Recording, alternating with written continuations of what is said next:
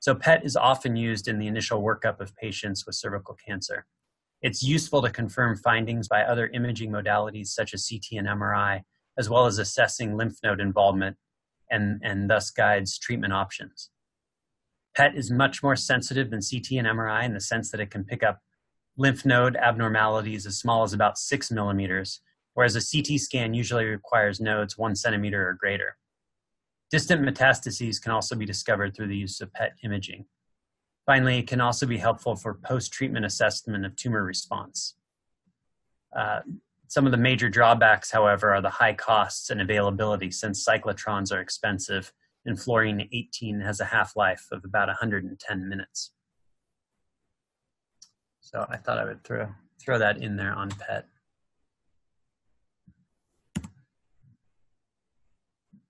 Okay, so there are two primary methods of applicator reconstruction, which you've seen in last week's talks.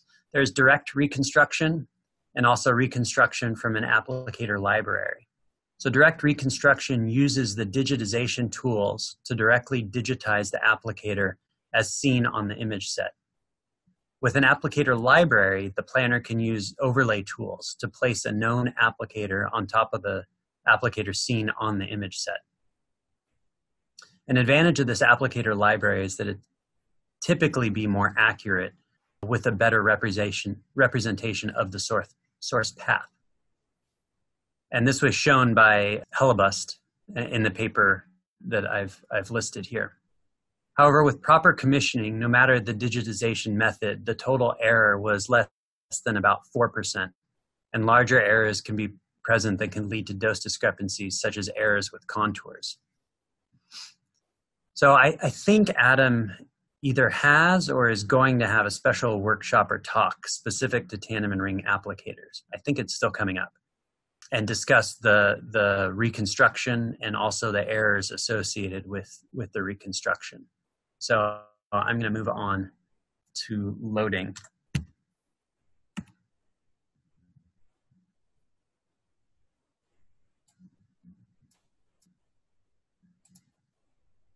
As I mentioned 2 weeks ago, there are a variety of methods to load a given applicator, and we'll focus on the one given in your handouts and course materials. So in this scheme, all applicators are using a 3 millimeter step size for the Varian GammaMed afterloader and a 2.5 millimeter step size for nucleotron afterloaders. When loading the tandem, we want to load dwell positions to the outer surface of the ring, but not beyond, such that the sources are protruding into the ring or even further inferior into the vagina. We would call this scenario a protruding source. And this is the same as Derek Brown described for the ovoids as well.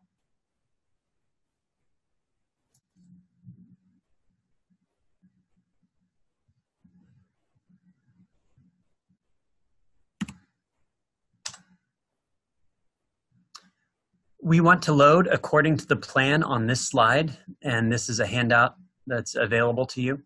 So for the tandem, when we have tandem lengths of 6 centimeters or greater, we will start with 15 seconds for all dwell positions in the distal third of the tandem, and then 10 seconds for the remaining 2/3 of the tandem.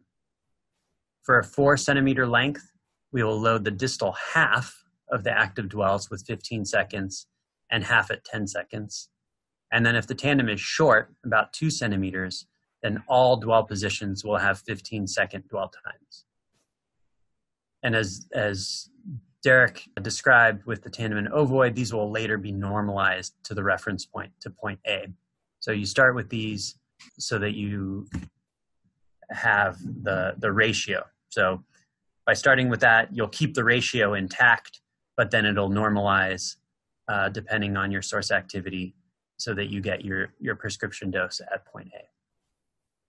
For the ring, we will load all active positions with 7.5 seconds and will be symmetric about point A. For a 34 millimeter nucleotron ring or Electa ring, we will load 8 positions on either side. For a 30 millimeter nucleotron ring, we'll load 7 dwell positions on either side. And for a 26 millimeter ring, 6 dwell positions on either side. For Varian, for the 30 millimeter ring, we'll load 6 dwell positions on either side, and for 26 millimeter ring, 5 positions on either side.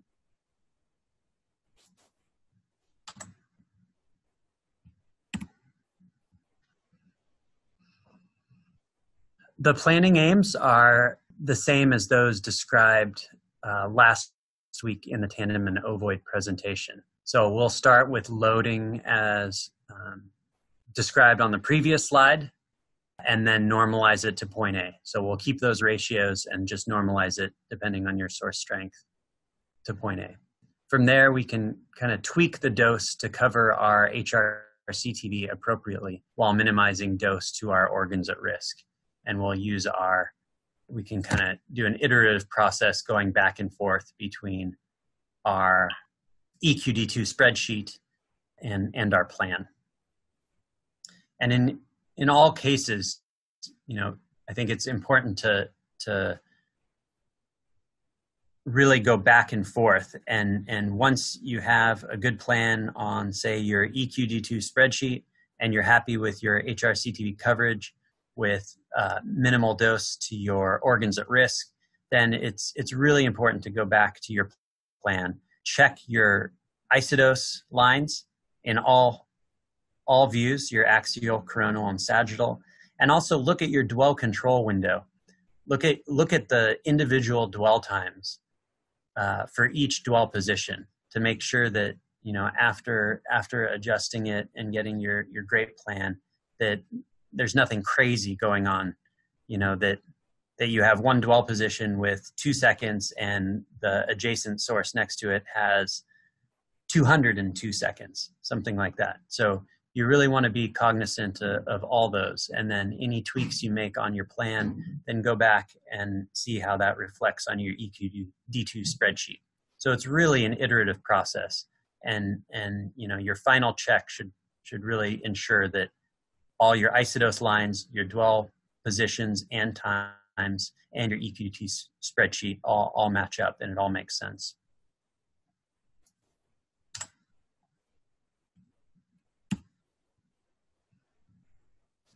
So finally, for those that missed my other talk 2 weeks ago, I'll show this again.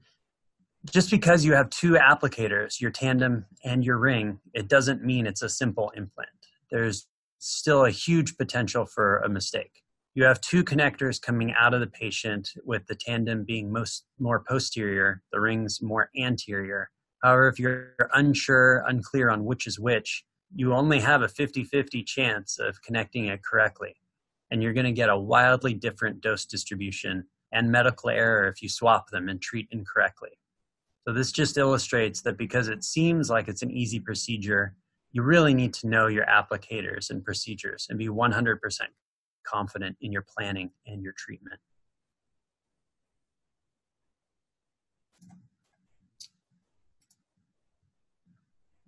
So with that is all I have for Tandem and ring applicators.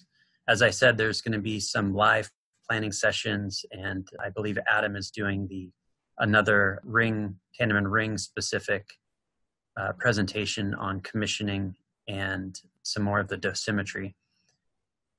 So are there any questions, any more questions?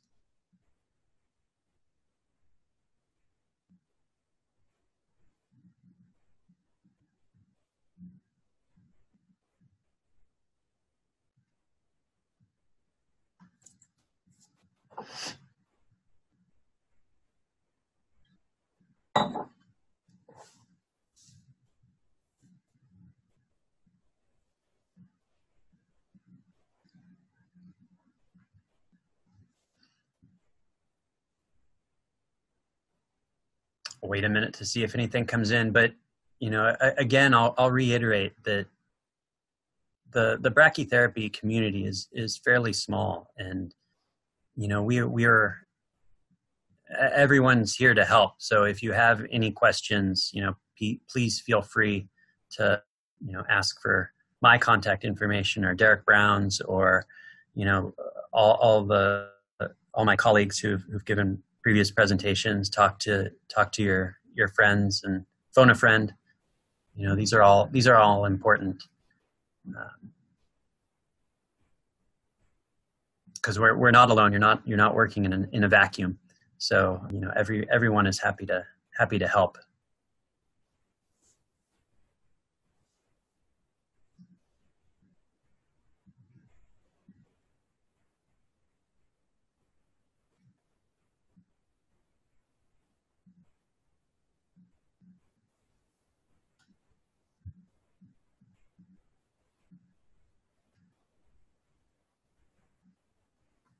Well, I don't see anything coming through here.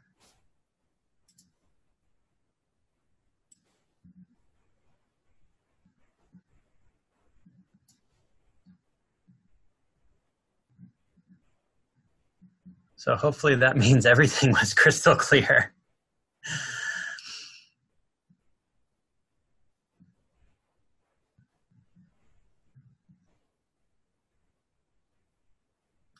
Well, like I said, so if you have any other questions, please feel free to reach out, and you know, I'm happy to answer, or I'm sure Adam or any of the others, we would be happy to field those questions. And I think everyone will be in touch as far as live planning sessions and further sessions in the near future. So I guess with that, I will thank you all for your time and attention, and you know, have a good rest of the day. Thanks so much.